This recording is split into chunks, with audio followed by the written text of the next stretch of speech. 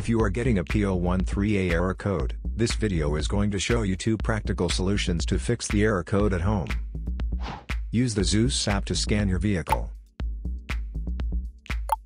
and see the error code P013A. It means that the powertrain control module has detected a delayed response time from the downstream oxygen sensor or circuit. Here are 2 simple DIY methods you can try to solve this problem. Method A, fuel injectors.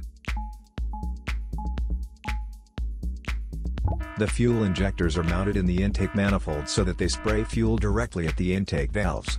Inspect the leaking fuel injectors on the fuel rail. Carefully remove the fuel injector.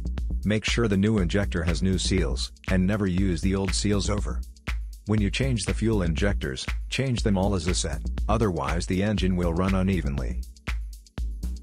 In order to prevent leaking, get some gasoline, put it in a cup, and then dip the new fuel injector into it. So the seals may get wet with gasoline, and it will go in and won't leak. After all, just slide all the new fuel injectors in. Method B, the oxygen sensor. This oxygen sensor is located right after the catalytic converter. Bank 1 is on the side with the cylinder number 1. Sensor number 2 is usually the downstream oxygen sensor behind the converter.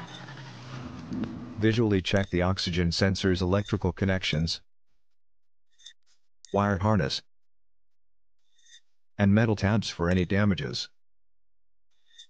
If the damages are found, then replace the oxygen sensor.